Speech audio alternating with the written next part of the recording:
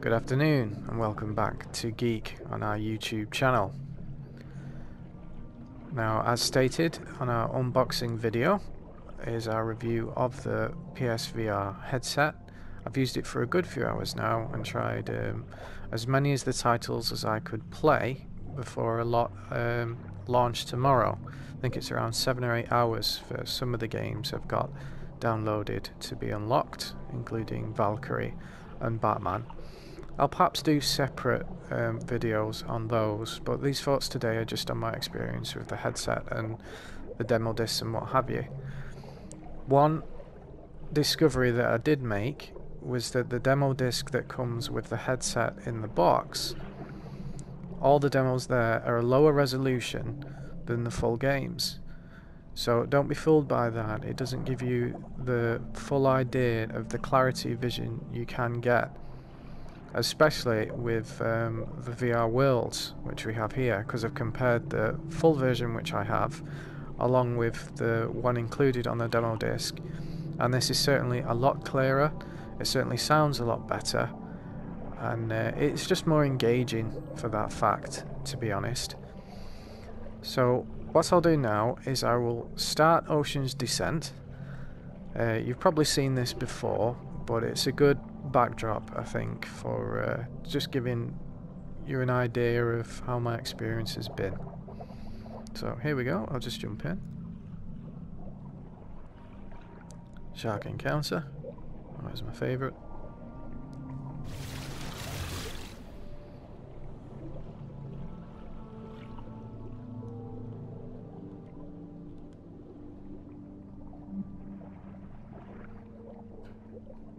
Now, before we do start, actually, as it said on screen then about the tracking with the camera, there's a lot of press at the moment that I have read that states that the camera isn't very reliable, along with the Move controllers.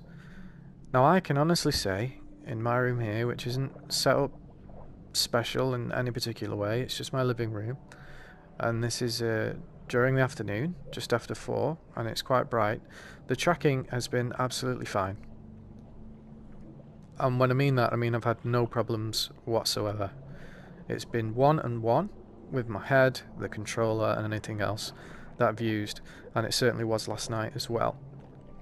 So when they've been reviewing the headset, I'm not sure what's been going on there, whether it was early code, because there has been some updates for me last night and today, so I'm not sure if that's had something to do with it, but mine is absolutely great.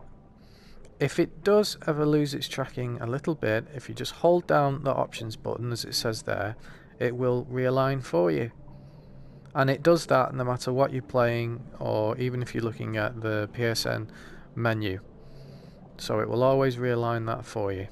So it's a handy button to have, really. It's very good to include that. But anyway, let's dive in.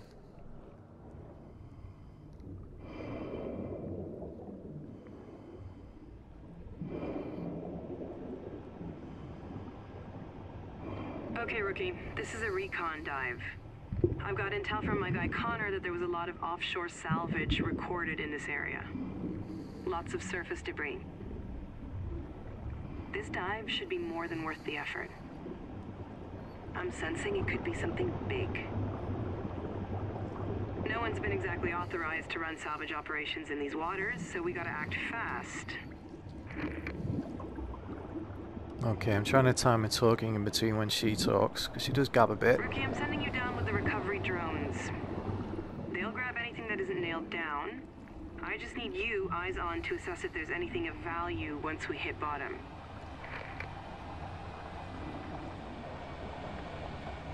Okay, one thing that really does not translate from the 2D screen to when you put the headset on there, but we'll be with you every step of the way.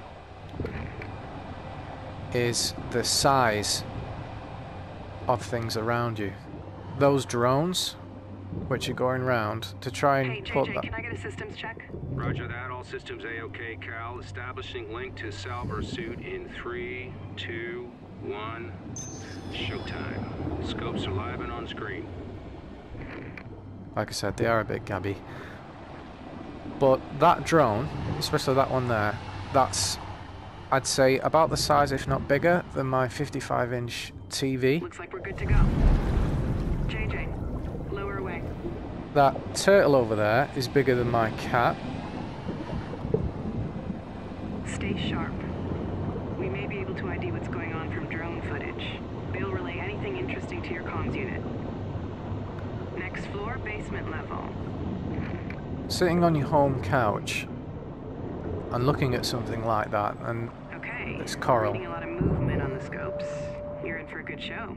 is literally absolutely incredible. Now this shows off the tracking quite well, because that torch is literally wherever I look. And it's absolutely Scopes are lighting perfect. up. Something big definitely went down here. Looking at the charts, it's gonna be a tight descent. But hey, you got JJ on the winch and he's the best in the business. You got company. I'll just pause this a second because she's going to start chatting again. Now, even this is amazing, this menu. Just a moment to talk about sound. I'm using the little earbuds that came in with the box. I would certainly recommend getting yourself a decent headset, if only for the fact that sometimes the buds fall out. But even with these, the sound is incredible. Definitely don't use any headset that tries to do its own surround sound or anything like that. Just use bog standard stereo, because the headset is using incredible positioning and it really does work. I've used many headphones, 7.1 and what have you, on my PC, but with the VR headset it really is positional, and it's not vague, it's precise. You really do hear where things are coming from. Now, to give you an idea of how accurate that is, on playing London Heist, with the Move controllers at one point, you're past a mobile phone, which you grab, and you put the mobile phone to the side of your head, literally, and someone is talking to you. And the sound goes from kind of muffled and dim to loud only when you've got it in exactly the position you would have an actual mobile phone. Now, doing that last night, that was freaky. That was really when I thought, literally, like they say about in films, the fourth wall. It was like that. It was, the audience in the game were one. It's a very odd experience. This perhaps makes no sense until you play the game and witness it for yourself. Even picking up things off the table was absolutely incredible. So yeah, the sound is great, and it gives you an experience that I wasn't really expecting, but is the best sound experience of any interactive media. It really is phenomenal. And when you've got a view like this, which is very clear, with depth perception, I'll try again, with sound complementing that, it literally is incredible. So, in regard to the VR, there's a lot of people who are on the fence and wondering, is it that good? I can honestly say I challenge anyone to use the headset, even looking at a menu screen like this, like I am now with this ball thing. And this pad, again, is absolutely identical to as I am holding it. It's very strange. But yeah, anyone doing this, even sat here and using the headset, I'd be very surprised for them to not be impressed.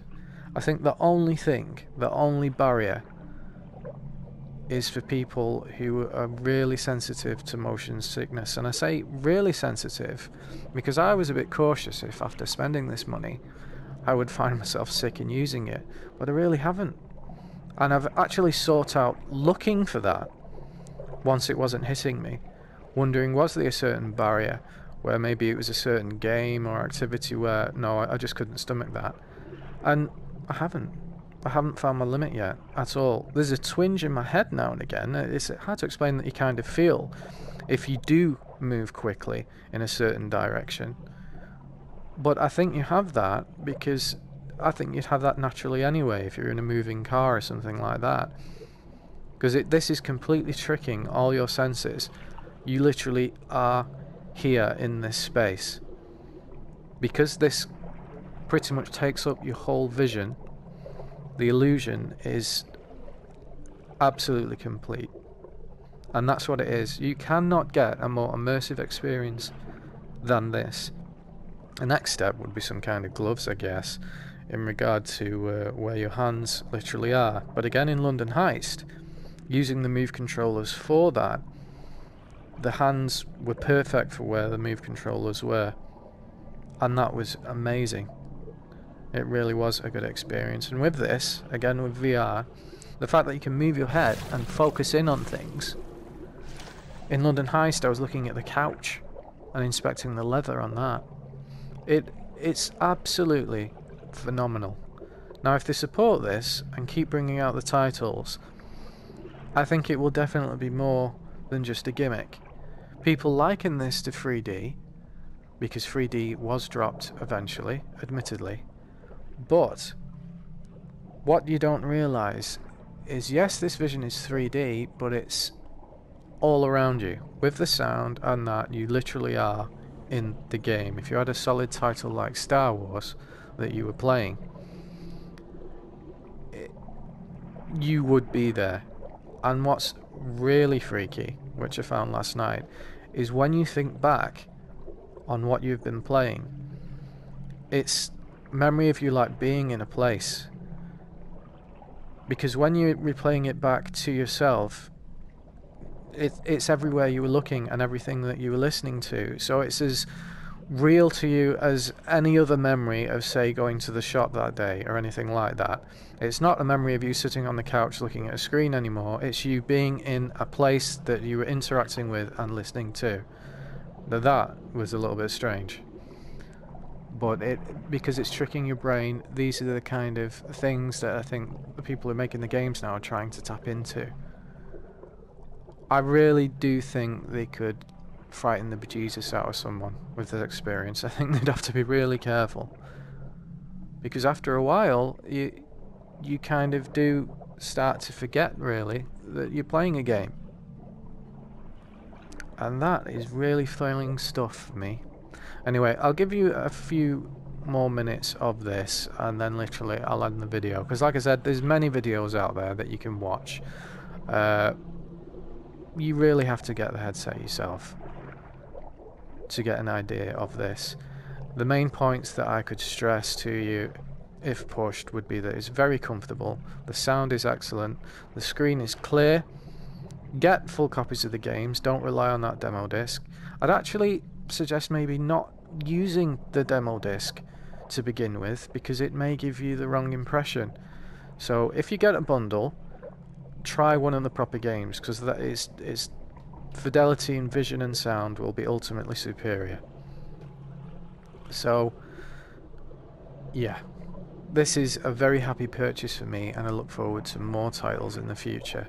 I'd never tried VR before this, so I'm a firm believer. I have no doubt that things like the Vive could give you perhaps clearer visual, because it'll be on the power of a PC, but I don't think the headset will be as comfortable as this one, and I don't think it'll be as easy to set up and use.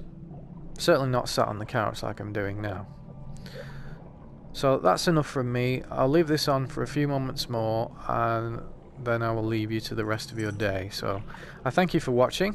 We will be uploading more videos, and feel free to visit us on Facebook, on our group and store page, and the links can be found on our YouTube profile. Enjoy the rest of your day. Coming your way. We're getting multiple pings on the scopes.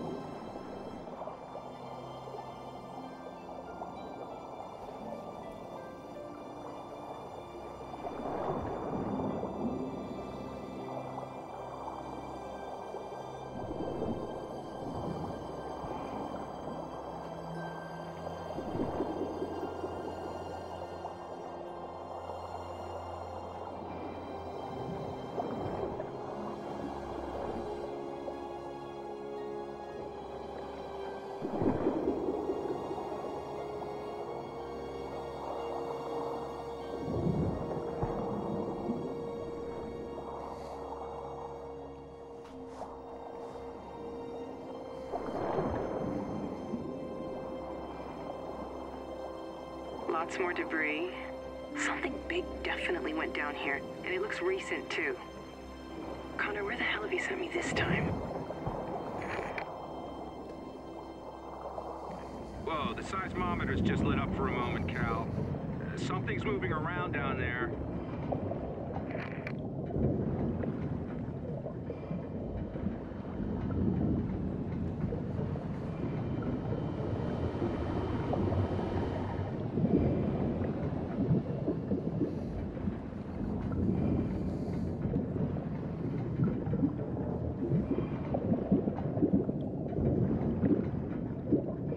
Okay, Rookie, you may have to breathe in. It's gonna be a tight fit. Keep your eyes open, watch the cables, and don't swing the cage around. You got that? JJ, steady on that winch. This is seriously risky, but it's the quickest way down.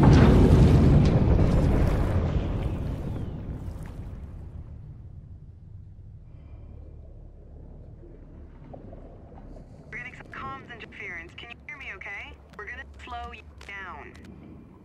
JJ, let's go easy on that winch. You got it, boss. Slow it down.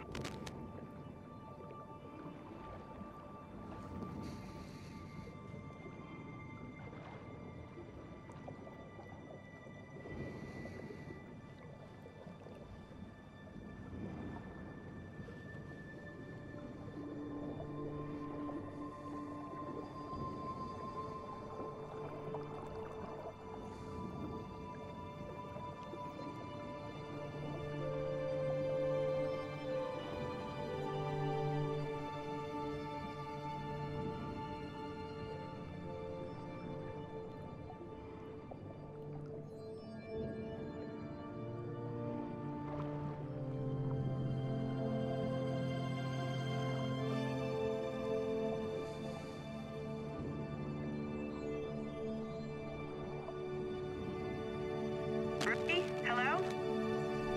Okay, comms link reestablished. Thought we'd lost you for good down there, Rookie. Good to have you back online.